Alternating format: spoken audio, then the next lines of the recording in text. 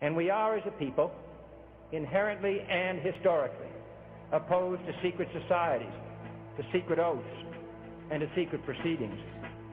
For we are opposed around the world by a monolithic and ruthless conspiracy that relies primarily on covert means for expanding its sphere of influence.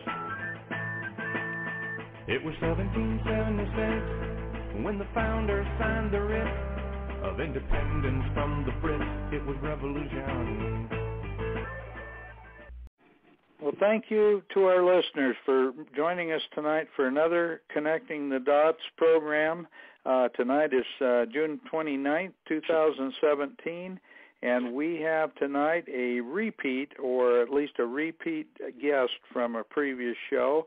That is Mr. Harry Booyens. He is a PhD in physics, and he is the author of a tremendous biography and historical work called Ourrepublice, and that is the birth and death of the Second America. And Harry, I welcome you to the program, and if you would, please give our listeners a brief kind of a bio of you and why you want Americans to pay attention to the recent developments that are going on in South Africa. Well, Dan, first of all, thanks for having me. And secondly, apologies to your listeners for the somewhat clipped British-like accent. That's what we sound like from South Africa. I guess a quick bio would be that I was indeed born down there back in the early 50s. And when my mother hoisted me onto her arms and pointed out Sputnik to me, that was the day I decided I wanted to be a scientist. I no longer wanted to be either a jet pilot or a farmer or a train driver. And that is what I eventually became. I ended up in R&D, research and development in South Africa. First military-related, and then when peace broke out everywhere, as they say, we changed that to beating guns into plowshares, and ended up doing interesting things, sometimes in the company of the U.S. defense world. In the end, I moved with my family to Canada in around 2000, and we now live on the northern outskirts of Vancouver in Canada. And right behind my house are 150-foot trees, and it's nothing funny for me to have 4 bears in the backyard at the same time. I got the photographic evidence of that. So I've moved from a desert country to rainforest, and about 14,000 miles in the process. Ourrepublice, why do I want the United States to be aware of this? First of all, I have to congratulate you as a nation in, I guess, dodging a serious bullet with this last election. The United States, as the Obama administration went on, I swear to you, it looked more and more and more and more like South Africa, until when it got to at the time of the St. Louis Ferguson trouble, the pictures were identical. I was reliving 1986 South Africa.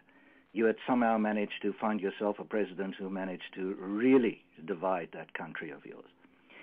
Now, that might sound critical, but please see it through my eyes. It was the same flames, the same smoke, the same V-hulled armored vehicles, the same guys with the guns, the same half-insane crowds and stuff.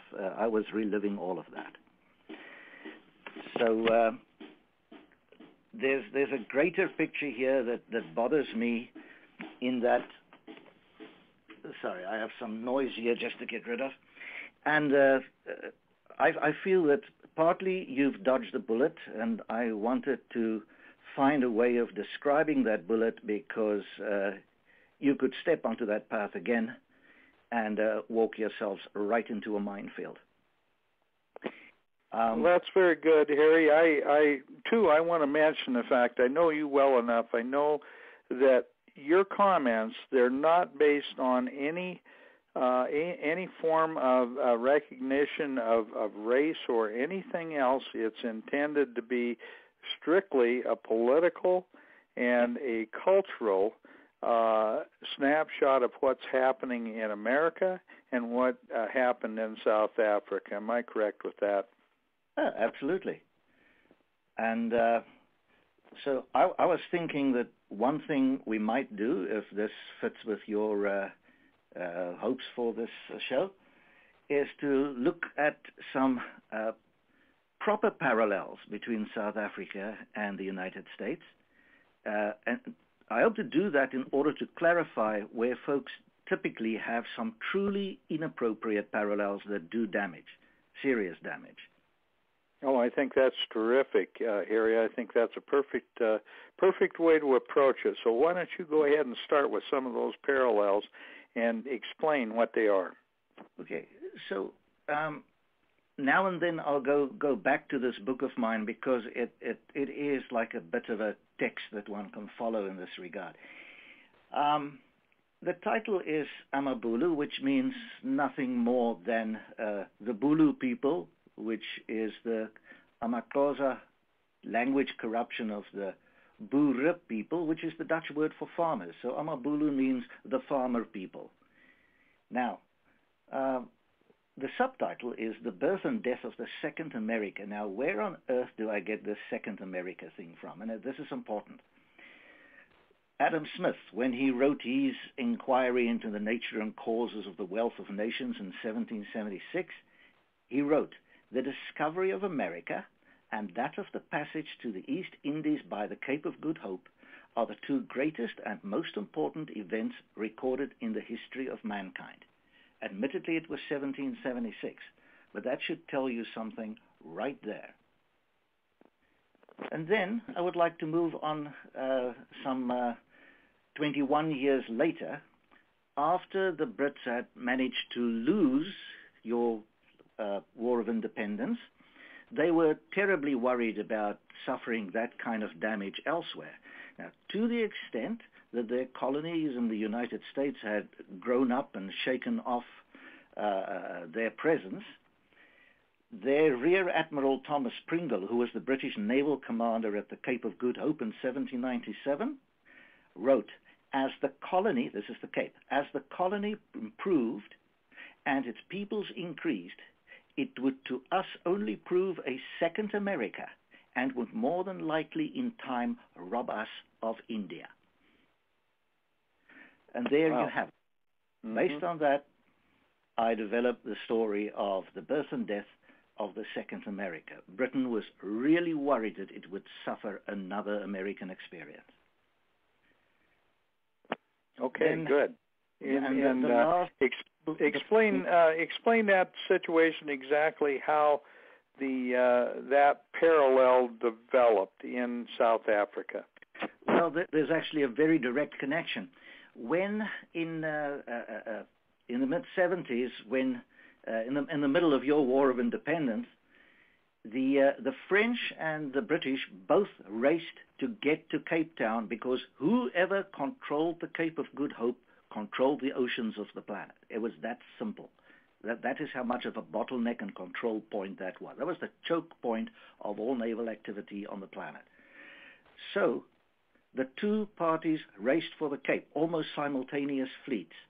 But the British were ended up for refreshments and things in one of the islands in the mid-Atlantic, and the French caught them napping while their sailors and soldiers were at certain institutions on the land, shall we say. The French arrived, shot up the Brits, raced for the Cape, put their soldiers down there in agreement with the Dutch. The Brits immediately went off to lick their wounds, and the French had control of the ocean, and that is why they could help you and keep the Brits from reinforcing their guys on your territory. That is why you won the War of Independence. I wonder how many Americans realize that. So the British, for them, this was such a miserable experience that they said, never, ever again. And so in 1795, when Napoleon appeared on the scene, one of the first British decisions was, go for the Cape, take it, immediately, go for the Cape. So they sent a fleet to come and take the Cape, but with a letter in hand from the Dutch I'm not sure what the right terminology is for the leader of the Dutch at that stage, but he had fled to England, and the Brits kind of coerced him into writing a letter to his various governors of his various colonies and establishments to say, please surrender yourselves to the British. They are our friends. They have sworn they will return everything at the end of the war. So they turned up with a letter like that at Cape Town, and the Dutch governor wouldn't relent, and it ended up in a fight, and the Brits took the place anyway. That was 1795. So having got their foothold at the Cape, their Rear Admiral Thomas Pringle, who was Nelson's boss, by the way, he basically spoke these words: as the colony improved and its peoples increased, it would to us only prove a second America, and would more likely in time rob us of India. These things are directly connected. Okay? Okay, good.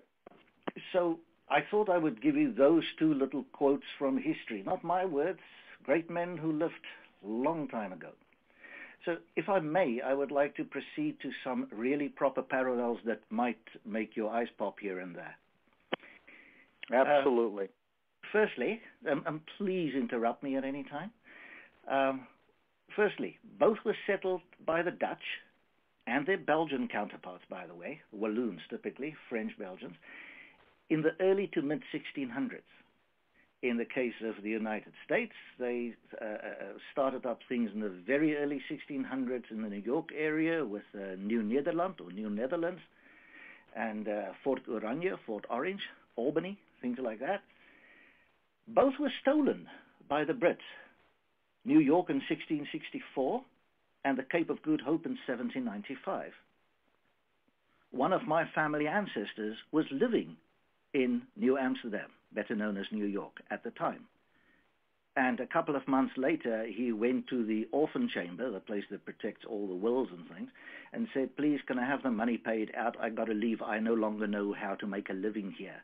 And he went off back to Holland. The Brits allowed them to leave. So, I can trace my family ancestry back to New York. In fact, his children then moved to Cape Town and settled there and became the first ever American immigrants to South Africa in 1666. So the connection is quite close. Now, both parties, both nations, were eventually sold out to the British by their Dutch founders. Great ancestors we have collectively. They sold us out. New York was exchanged in 1674 for Suriname, or Dutch Guiana, on the north coast of South America. The Cape was sold in 1814 for £3 million sterling and free access to refreshment to the Cape of Good Hope.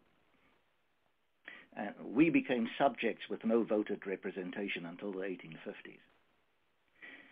Both groups of people, and I can show you that in books of the history of New York, both were referred to by British military authority as damn Boers, which for the Dutch, the word boer was too easily corrupted to boer.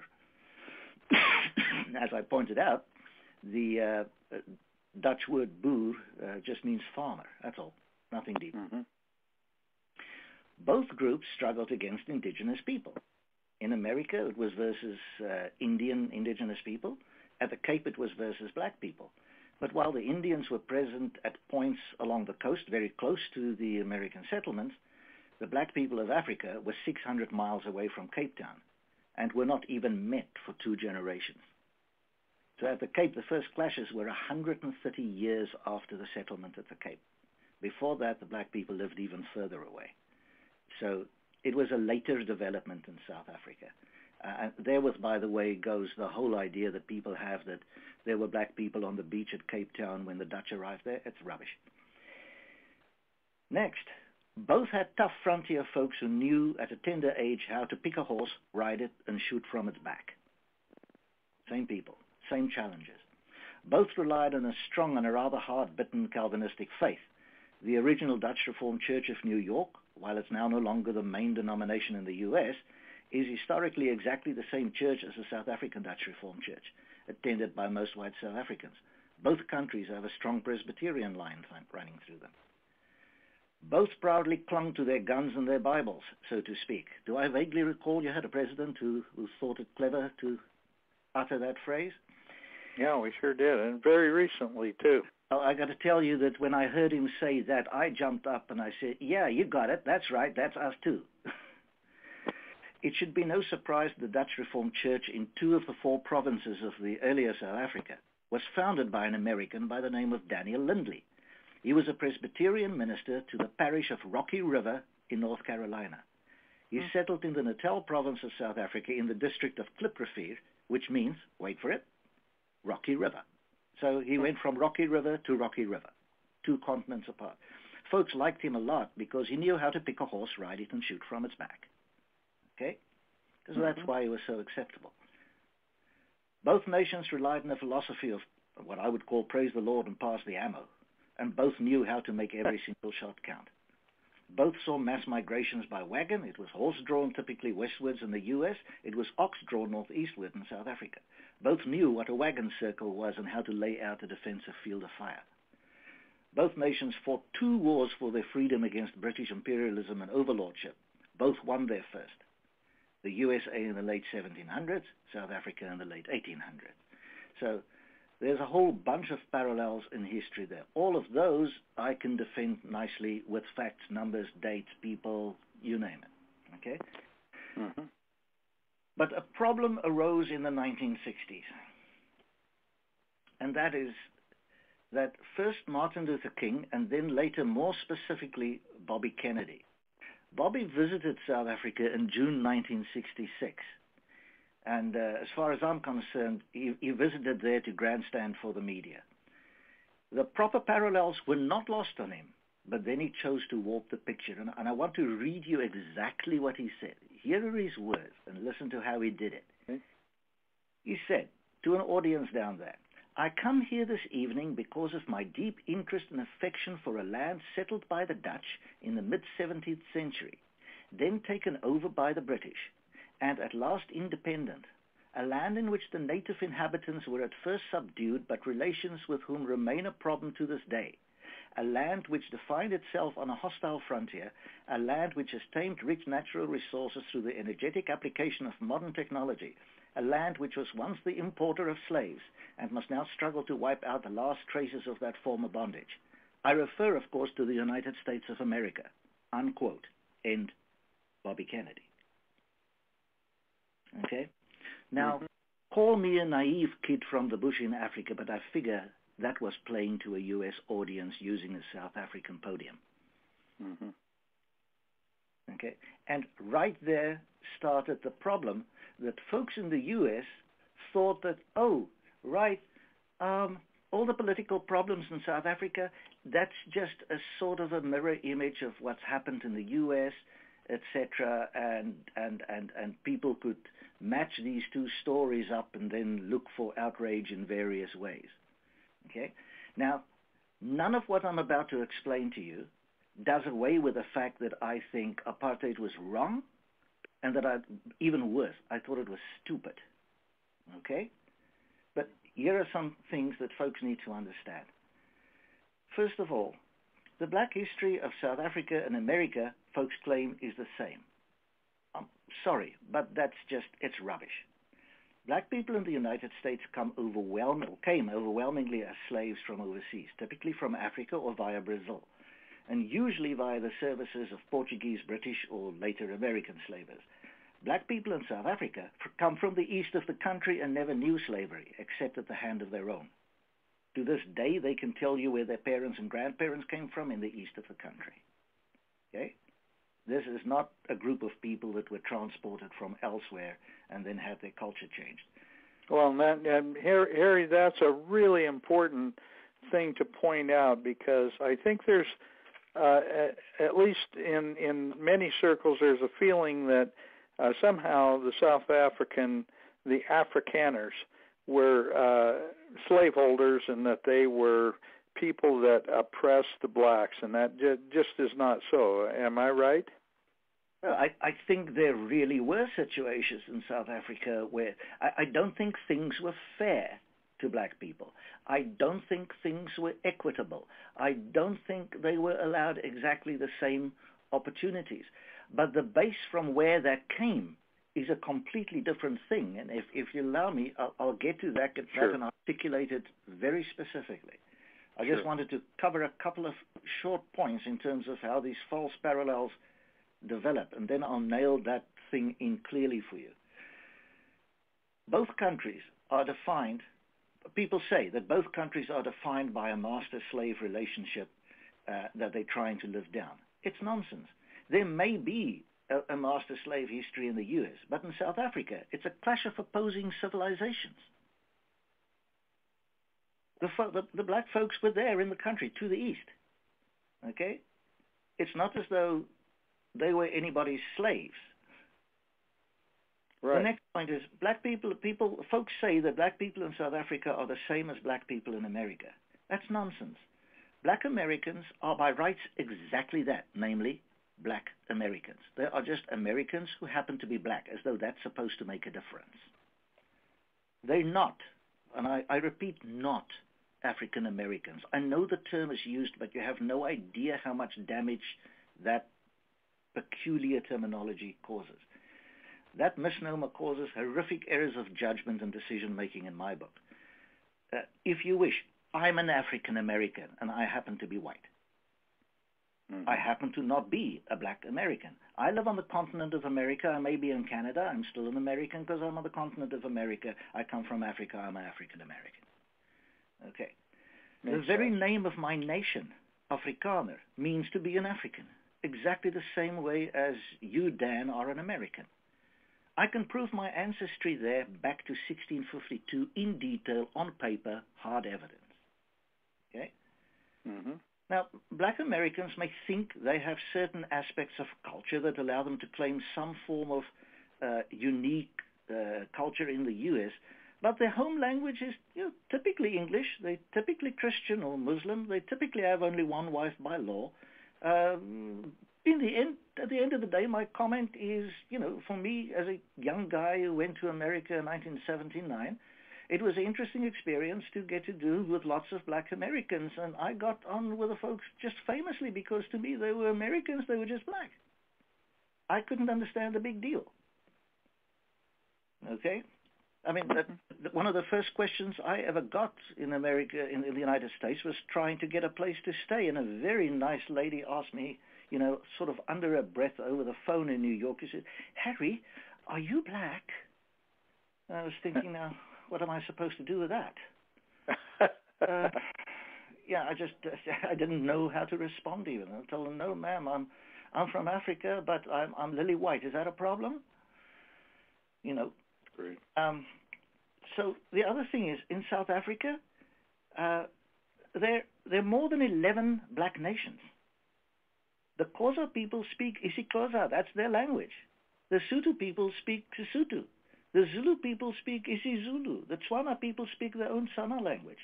Each has his own historical territory. So they're not unlike the Cherokee, who basically come from the east of the U.S. and got badly displaced, the Sioux of South Dakota, or frankly, in your part of the world, the Flathead Indians of Montana, who speak their own Salish language. The black people of South Africa have no confusion about their culture or their origin. They know it's different from the white folks. They know it's got a completely different origin. This differs dramatically from the U.S. experience of skin color, where most of this cultural distinction was lost for black people. It was replaced by Western culture. So, we look from South Africa and we can't figure out what is it that folks can't understand in the Northern Hemisphere. And when one has lived in the United States for a while, you realize that folks project. They take their own history and then they project it on what they perceive must be the issue in South Africa. But again, none of this changes the fact that I personally believe that apartheid was wrong. And as a scientist, there's an even greater sin in my mind, and that is it was stupid. Okay? So I wanted to point out these parallels and false parallels, correct parallels and false parallels. Okay? So the historical events, they are amazingly parallel. And the overlap of the people, probably DNA-wise, you're going to find it difficult to find folks closer to Americans than the South Africans. In terms of outlook on life, probably just as difficult to find people closer. In terms of, holding on to our Bibles and our guns and all of that stuff, it speaks to me. I understand that stuff. But in the matter of what folks in the U.S. do when they project issues of race in the United States onto South Africa, that does a great evil. It really does. It really creates a disaster. And I trace it all back to Bobby Kennedy, and it was he was responding to something from Martin Luther King at the time. Dan, with that, that's my story on proper parallels and improper parallels. I should shut up and give you... No, actually, you're doing very well, Harry. The thing that I want our listeners to understand, not only the parallels that you discussed, but also I want you to kind of go very briefly through the history after, right before 1900, when the Boer War and some of the other historical things happened, and how the British, let's say, were predators on the Dutch and French settlers that were there, and how that impacted so much of the political structure of South Africa. I'll try to get over the early bit really quickly, because I think there's another little block that we ought to address in tonight's session, and that is just cooperation between the United States and South Africa between 1900 and 1950 odd. Okay. Excellent. Good. So about that history, very quickly. South Africa, the settlement started at the Cape of Good Hope in 1652. Yes, I actually had an ancestor, a little girl standing on the beach when the Dutch arrived. She became an interpreter for the Dutch commander, so that's some of my indigenous blood. Then as time moved on, around the 1680s, the French Huguenots, like your Paul Revere was a good example of a Huguenot. The French Huguenots arrived, and I would say where the original Dutch founding had all to do with business and trade and all that kind of stuff, the French brought an infusion of, shall we call it, religious principle. So these were hard-bitten Calvinist Huguenots who had been persecuted in France and knew something about standing up for their beliefs. So they fled, settled at the Cape, and named their farms all kinds of names of places you can find today still in Provence in France. They named their estates. Later, most of those became leading wine estates, and you can buy their wines in U.S. and Canadian stores today. History moved on around 1780, just before that. The first clashes happened with black folks about 600 miles east of Cape Town. The black folks had been advancing down the coast, and the white folks moving eastwards. The two lots ran into each other around about that point, and it became a dispute about land. Now, life kind of went on in a somewhat unstable fashion until 1795, at which point the Dutch East India Company that had run the place was bankrupt, and the British invaded because of Napoleon, and they took the Cape. And in the first round, they had no clue what they had inherited. They thought my ancestors were French Jacobins, like the ones who were guillotining people in France. Mm-hmm. And so they immediately thought that this must be the enemy. They took off my ancestors' guns and things, their ability to defend themselves, and promptly the black people invaded. The British lost half the colony in that effort, and then they made peace by, I swear to you, they paid tribute to those black folks. They got their colony back by paying tribute. Okay? And I have it black on white from the subsequent British governor. He said his predecessor had made use of the only mechanism left to him, which was paying tribute to men with spears. That's how he put it. Life went on, and it might have improved because the Brits actually started sending men who knew what they were doing and who spoke to these farmers on the frontier, and things started to settle. And lo and behold, Napoleon and the Brits start fighting again. So the Brits vacate. First the British gave it back to the Dutch, and then the fighting broke out again. So the Brits came a second time, this time with 60 ships with an army, and they took the Cape. this time really in a big way, and that was permanent. By 1814, the Dutch basically, with Napoleon defeated, the Dutch made a deal with the Brits by which they paid about 30 million pounds. Where the Brits paid the Dutch 30 million pounds for the Cape, and that was the end. The Brits now had not just conquered the place, they had bought it. So from now on, from that point on, the Brits were in complete control of the Cape. Very shortly after this, there was an event that really started the nastiness, and that is that there was a circuit court held in which a bunch of missionaries accused these farmers on the border of mistreating their employees and supposedly murdering them. The Brits then sent a court around to hear these cases, and all the cases were eventually declared not null and void, but here and there was some abuse, but nothing like murder or anything like that, to such a degree that the British judges really climbed into the missionary stations and told them stop lying. But that had caused so much distrust on that border between the Dutch farmers and the British authorities. And in the middle of all this, there was a dispute between a farmer and his one worker. The worker went to the magistrate. The magistrate sent a troop of army guys to arrest the farmer, who said, "I'm not having any of this," and the shooting started. And the end result of that is the farmer is killed. The brother swore revenge, and after that, not much of a shot was really fired, but the British caught the guys and tried to hang all five. 4 of the sets of ropes broke. Since all people in that district had been forced to watch the execution, they saw the ropes were breaking. And that was seen as a sign from God that this is an unfair hanging. And the end result is the Brits came and just simply hanged the guys again.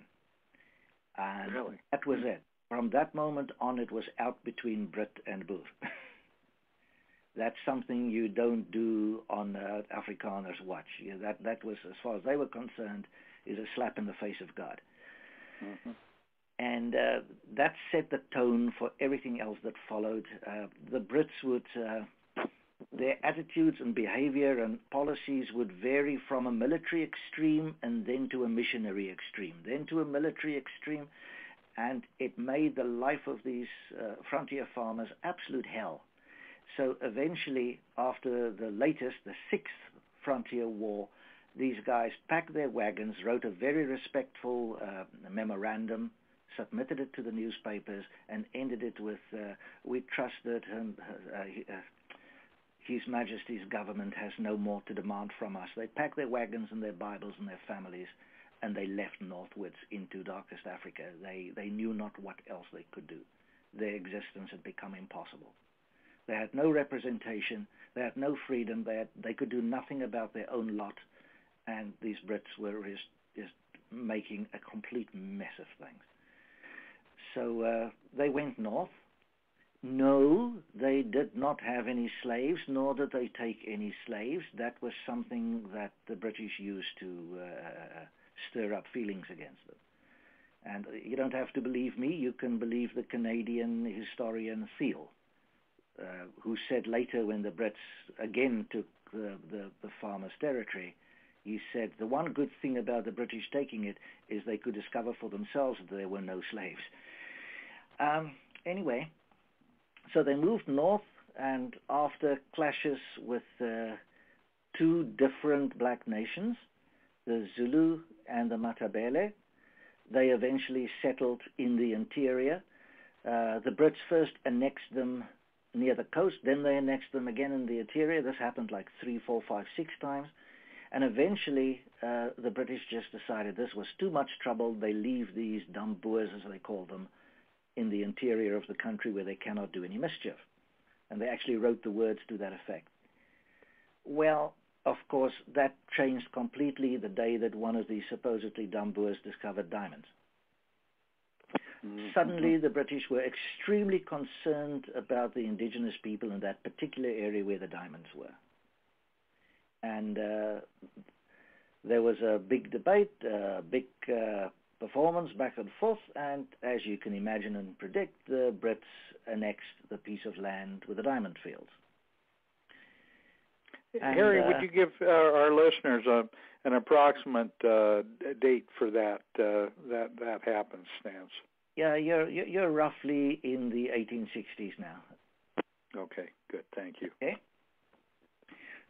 So things went on happily, and then the British got this idea into their head that they should unite everything in that part of the world into one single British Southern Africa.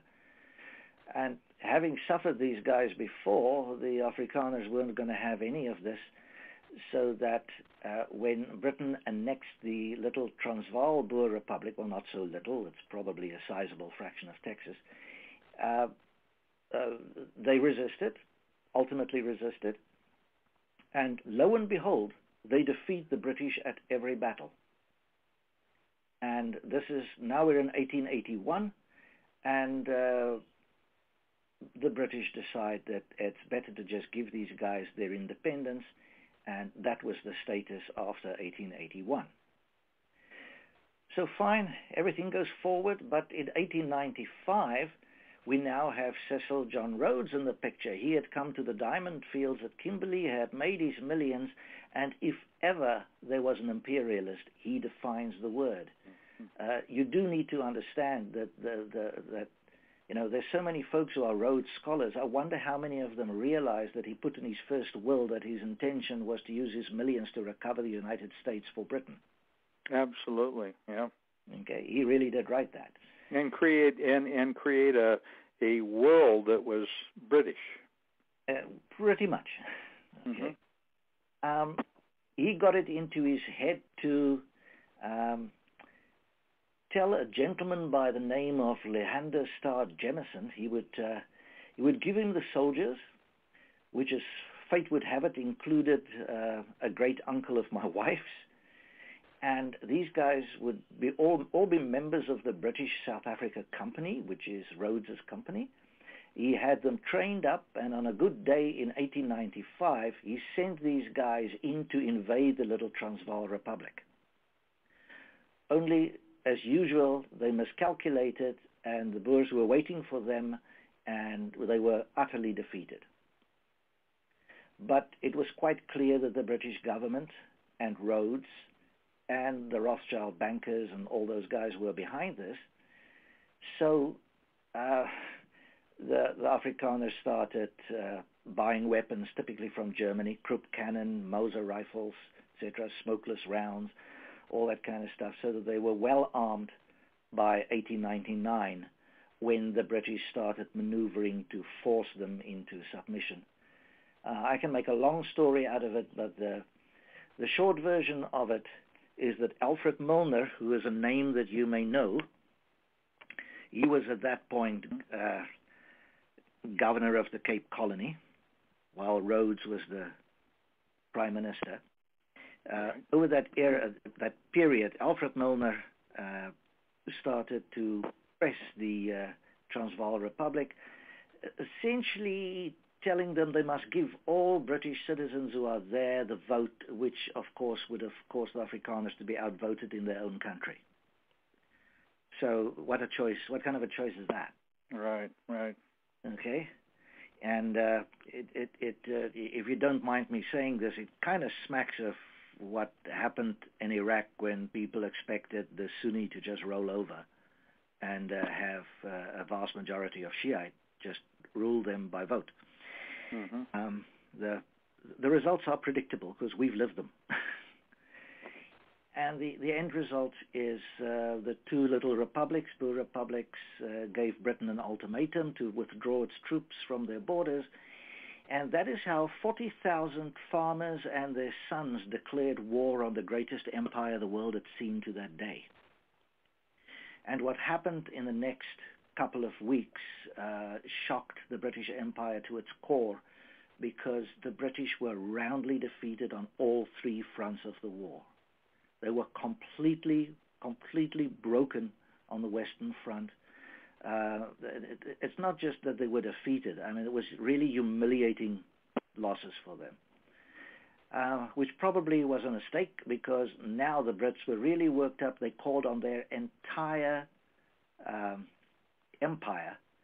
And in the end, every single British land unit on the books fought in South Africa, except for those stationed in India and one Lancer unit in England. The rest all got the colors for having served in South Africa. Not just that, but Australians went, and Canadians went, and Rhodesians went, etc., etc., etc. Mm-hmm. The first bit of it was a formal, regular war, and then it turned, obviously, as it was, there was no other way. It turned into a guerrilla war. The British response to that was the creation of concentration camps.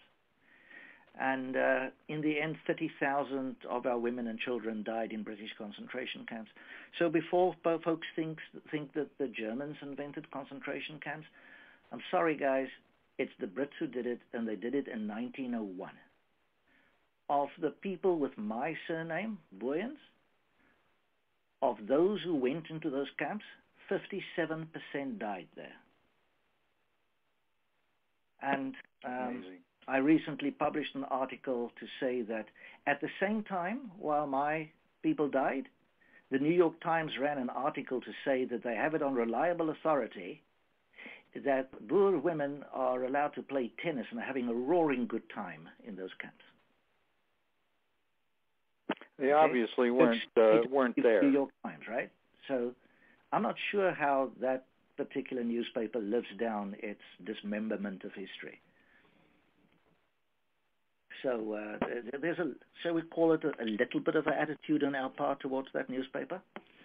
Well, that maybe we could, Harry, we could call that the fake news of South Africa. Well, you had to wait until 2017. We knew it in 1900. Yeah, sure did. So the interesting thing, I guess, from the perspective of folks who talk about the New World Order and so forth, is that war was financed by the Rothschilds. It was precipitated by, planned, if you wish, instigated by Cecil John Rhodes. It was overseen by the Minister of Colonies, Colonial Secretary Joseph Chamberlain, a name that you should remember. His son was the one that gave us the Second World War. Mm-hmm. And Alfred Milner. Those four names, I think, feature fairly centrally in the theories around the New World Order scheme. Mm-hmm. And wasn't Milner later the English banker that actually created much of the banking system in... I don't know if he created the banking system, but he continued to play a role in the legacy of Rhodes, so to speak. Yes, there was a tiny little bit of divine intervention or message in the sense that both Rhodes and Queen Victoria passed away before they saw the end of the war, and in fact it had happened just when they were suffering some severe setbacks. So they did not leave this world on the highest possible note. But that's it. Basically a beaten nation. They had burnt the two countries to the ground. People had to start up from nothing again. But in 1914, because the Brits gave us back the right to vote around about 1905, in 1910, the four colonies in South Africa decided to get together to form one country called the Union of South Africa.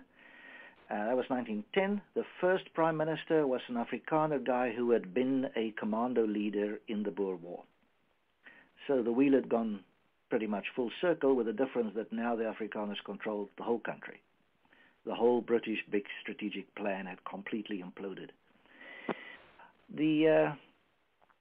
The thing is, with 1914, when the war arrived, Jan Smuts, who had himself been a Boer commander, I'm jumping ahead of myself here. Louis Botha, who was the overall prime minister, Jan Smuts was a senior in the cabinet.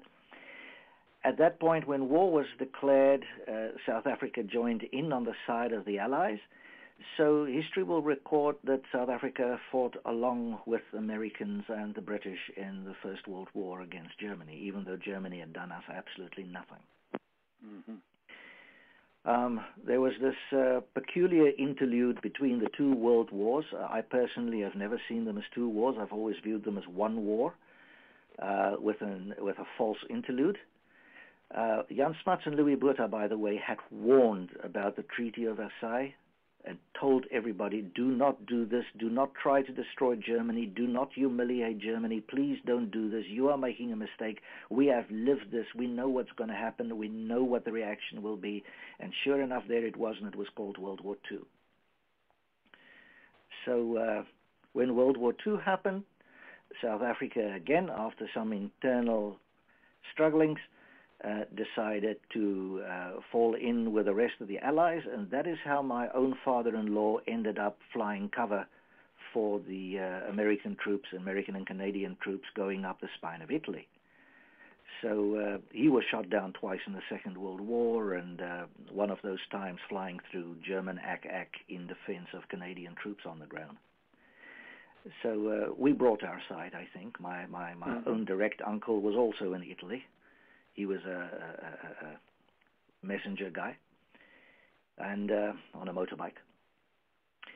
And then came the Korean War, and we pitched in again. And then an interesting little bit that I'm pretty sure that your listeners don't know, and that is that South Africa supplied some of the fissionable material for the Manhattan Project. So I didn't know that. That's interesting. So we were a respected and useful member of the West as long as the West needed help. And then when we needed help, we were shunned. I mentioned the Manhattan Project. One other little cute oddity, for those folks who have an unshakable belief in Wikipedia, they can look this up, that is actually the truth. Jan Smuts was tapped to replace Churchill. Jan Smuts, a Boer general from South Africa, Afrikaans kid like me, was tapped to take over as Prime Minister in England if something should happen to Churchill at the time. In fact, the royal family had approved that. Wow. Really? Really. I've never heard that before. Just go to Wikipedia, put in Jan Smuts Churchill, just go down the page, you'll find it. Okay, wow. And the reference is the guy who wrote it is actually the private secretary of Churchill. Now, then came the period over which the British Empire imploded and the French one, and they rushed as fast as their feet could carry them out of Africa. Almost all the French colonies went independent in 1960. The British kind of stumbled to the same conclusion over a period of time. And but by the mid-1960s, already Kennedy was turning on us and refusing to supply weapons. So you can imagine the attitude of my father-in-law, who'd laid his life on the line for Americans. And here we are, we're being threatened by the Soviets and hordes of people north of us, and we're being attacked by the West. Not the vaguest attempt to understand our predicament, how dangerous this is, how scared we are. None of that. None of it got any. Your media just never wanted to know. Just never wanted to know. And so you'll forgive me if I enjoy every fraction of a second that your present president climbs into your media, because each second of that is karma to me. Well, and it's justified, obviously. So that's the background of the cooperation thing. Now, in the very recent past, the situation was that when President Obama was, first of all, Clinton came along and he kind of shifted support. Let me put it like this. Senior Bush had made it clear that the ANC party in South Africa is a terrorist group. That's Mandela's party. Mm-hmm. And he had the evidence of it. You can find the cleared CIA report I have it. It's available on the internet. You don't have to search too much to find it. Clearly showing their reports of what the ANC had said, what it had done, how it's targeting individual people, how it's just targeting ordinary farmers, etc., etc. Clear terrorist group. So Bush Sr. had it declared a terrorist organization. And then Clinton came along, and in 1993, when we took away apartheid and all that stuff, Clinton quickly shifted his monies to the ANC.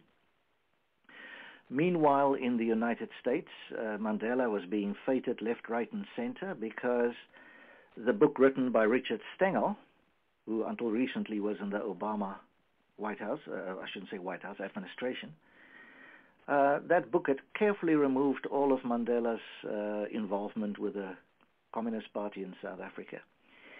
So comes along Clinton.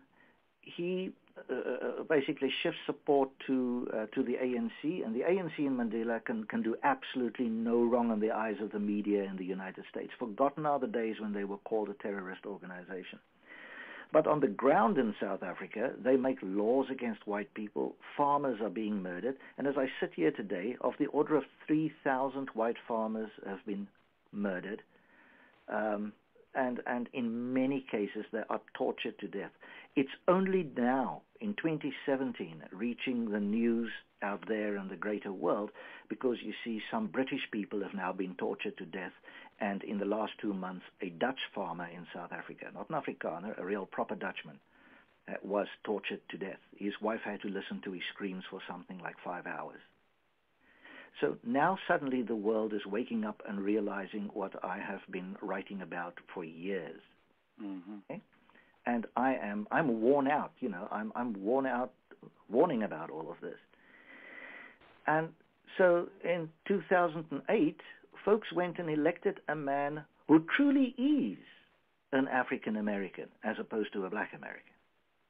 Okay?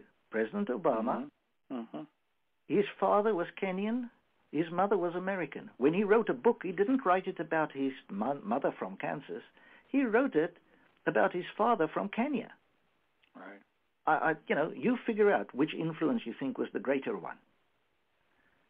Oh, anyway. Absolutely. And I've read both books, and incidentally, they clearly point out that President Obama was very sympathetic, if not a communist. He was very sympathetic to the cause. I don't know about communist. I'm not going to call him one of those, but I am going to tell you, as far as I'm concerned, he was an Africanist. And here's the problem. Because of the wrong use of the term African American, 330 million people in your country now does not understand what Africanism means. Okay? Right. The closest you've ever had to it has been Malcolm X, or the Black Panthers, possibly to some degree. Okay, but that's the closest you've ever come. And the point is, he goes and he does exactly what happened in South Africa. The ANC immediately appointed specifically people who were not white to all the security departments of the country. That's exactly what he did. Okay? And so I looked at this and I said, guys, you don't understand what you've got. You don't understand what's being done to you. Ultimately, you're going to feel it, and it's going to hurt, okay? And finally, it blew up in the form of Ferguson and Black Lives Matter and pigs in a blanket, okay? So, to me, all of that was entirely predictable. I even said that it would get worse as his term came to an end. I said it. And that's what happened. You were right. Yep. You've just dodged an Africanist bullet. A completely distinct thing from black Americans who I regard as ordinary, decent Americans who just happen to have a different skin color. And if that's a problem for folks, I would call them racists. Okay? Well, Harry, let me ask you this. I appreciate all of your comments and all this history, and I think it's absolutely essential for our listeners to hear this because they need to understand But how do you see the Trump administration fitting into this dynamic, and how can they bring us back from this abyss? Well, for me, the Trump administration, as I don't know, is the word amateurish? I don't know what it is. It fumbles, it stumbles around. I get frustrated some days because I feel your new president spends more time getting his foot out of his mouth than anything else. But I honestly believe his heart is actually in the right place. Mm-hmm. I really think he truly cares deeply about America. I don't think he's an ideologue at all, and I think he's the closest thing to someone who can give you back the true control of your Constitution. Okay, I don't think you've had something like that in a while. Now, whether it makes him an anti-New World Order guy, I don't know. All I can tell you, it is amazingly refreshing. I can sense which way he's going to make his calls. I don't like the way he phrases things, but, well, man, what a difference. So I've got great hopes for him. And I'm also hoping that he will be the president that will finally look at South Africa and say, so far and no further. We can't have this happening on my watch. 3,000 farmers being, murdered and tortured to death in the name of supposed freedom. That's just not on my watch. And that's what I'm praying for. Mm-hmm. Well, what happened in Kenya and Robert Mugabe with the white farmers in that part of Africa. This is an absolutely perfect parallel for what's going on right now in your country. Am I right? Well, I certainly folks draw the parallels with Kenya, but you may be amused to know that one day I spoke to a young Indian lady here in Vancouver. Her parents came from Kenya, and I asked her, what does your father say about President Obama? And she said, he saw him as the same thing as what happened there. Yeah, same thing, yeah. Well, what can I guess what can we do to help President Trump to make sure that we do back away from this globalist scheme, and that we do back away from what happened to South Africa, and that we make sure that we get away from this crazy Common Core, social justice, and all this other nonsense that's part of the collectivist movements? I'll tell you what, delete the CNN and MSNBC channels from your TV. Okay, good choice. Delete them. Just delete them and let Nielsen or whoever does the ratings solve the problem. Just delete them because they're vulgar. Okay, excellent. And do you see what's happening with the Trump administration and all the attacks on him? Are you as alarmed about that as we are? Yes, I am, and I'm throwing my pillow at the TV around here these days. This is an all-out war, and I'm not sure if President Trump understands that this will not stop until they got him flat on the ground. He had better up his game on fighting against them. Just calling them out is not going to be good enough. I don't care what method he uses, crash them. I don't care anymore. I agree. Don't care anymore. Just make sure they drop. Just as companies, they should cease to exist. Yeah, and I agree with that, because they will not stop until they destroy him or they're destroyed themselves. It's a war to the bitter end, no question about it. There would be my comment to him. Mr. Trump, Mr. President, always remember that Lenin was a newspaper guy. Oh, yeah. Mm-hmm. Well, Harry, I hate to say this, but we've run out of time again, and we could go another hour easily with what you've got to say.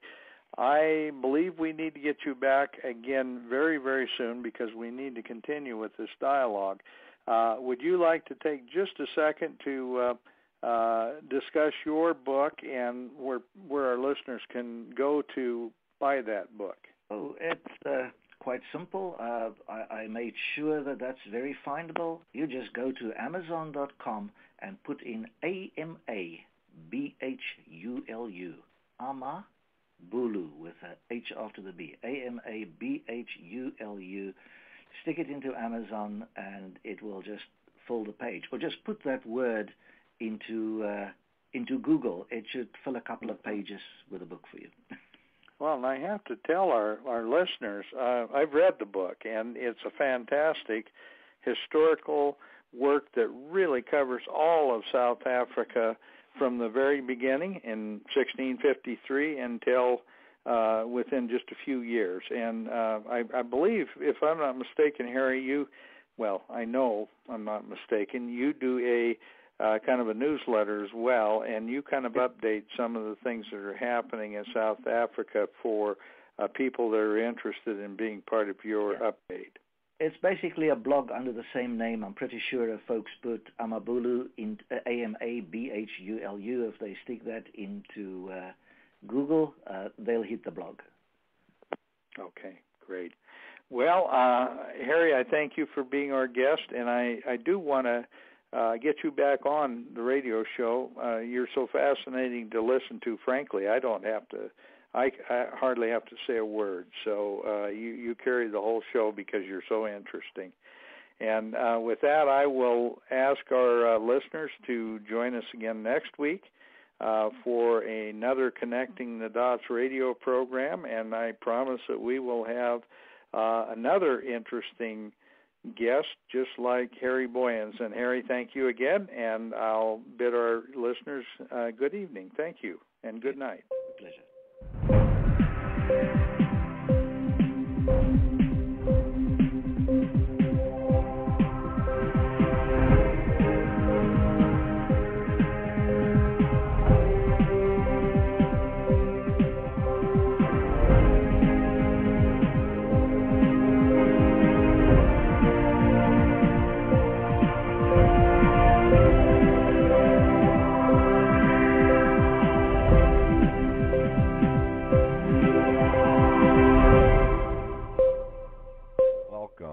To the Republic News Network for our live national broadcast. The RNN, which stands for the Republic News Network, has been doing this radio show since 2010, and it's always been a friendly introduction for the people of the United States Corporation. Here we go. It's true. The United States is a federal corporation, and their exclusive jurisdiction is in the District of Columbia.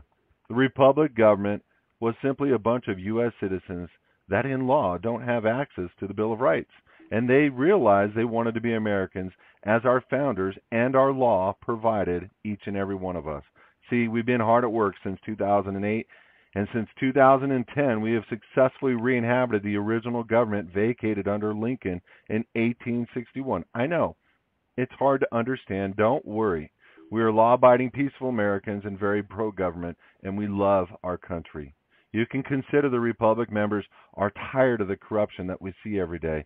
See, we found in the law that there is two forms of government here on the land, and we did something about it. We are people, mothers, fathers, sons, daughters. We have families just like you. We simply found some truths, and now we're sharing these important truths with the rest of the world. So get ready to hear things that sound amazing, and get ready to understand that you too are about to be a part of history.